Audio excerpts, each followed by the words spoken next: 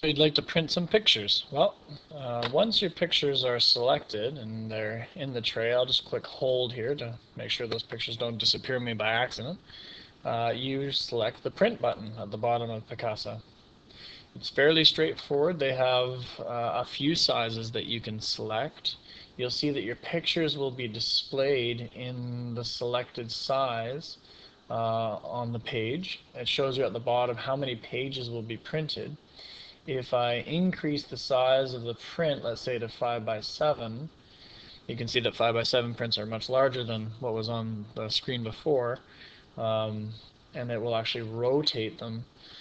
You should probably select shrink to fit, otherwise your pictures will get cropped so they fit on the page within the printable margins. And you'll see now, instead of one page, I actually have 3 pages, so here's page 2 and page 3. The larger the picture size, the more pages it will take in order to print your pictures. I have 5 pictures selected, so 5 pages at 8.5 by 10. If I go to a small size like wallet size, well, they're all easily going to fit onto the page.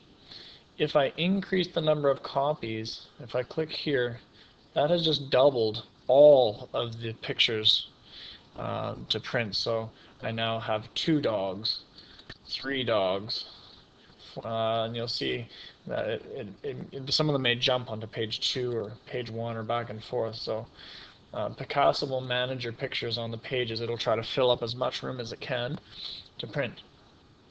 You also have the option to include borders and text on your pictures at this stage if you want.